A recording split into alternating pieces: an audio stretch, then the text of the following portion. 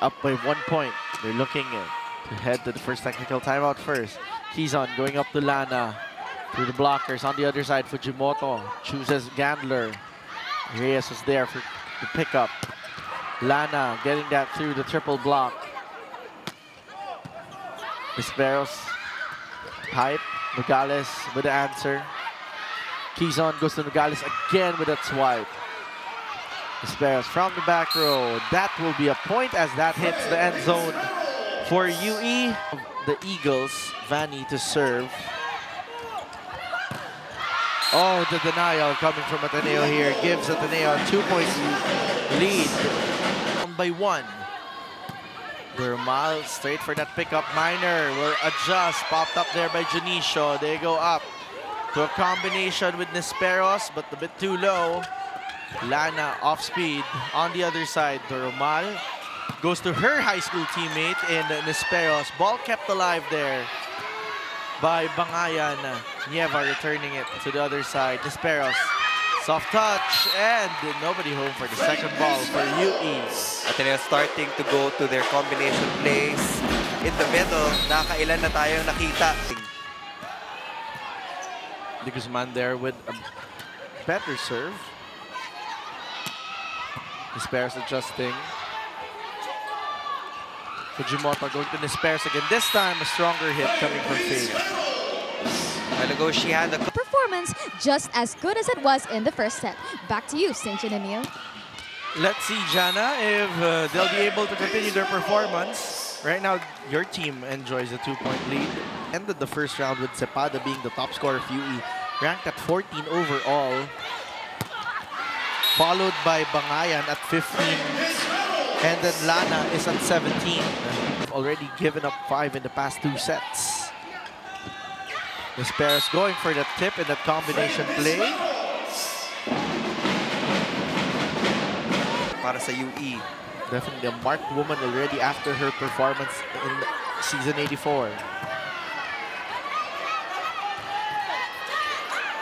Chance ball coming from UE. Lumokso going to Tsunashima in that combination. They go up to Lana, denied by Minor. Back row coming from Bangayan. On the other side, Lumokso chooses Nisperos. Straight to Lana, over-received. They up to Nisperos again. That will be a point for the captain of the Eagles. AC Minor wasn't able to go for that approach, but no. For the Red Warriors. Tip there coming from Minor in that running attack. Read well there by Balingit. Adjustment coming from Nisperos. Will serve for Ateneo. Kizon goes up to Cepada. On the other side, Dormal sets up her high school teammate in Faith Nisperos. That gets through. Tsunashima with that first ball. They go up to Nisperos again, who gets that off the hands of the blockers. I am with our player of the game, Faith Nisperos. Faith, congratulations. Alam kong hindi naging madali yung larong ito. So tell me, saan kayo pinakahirapan?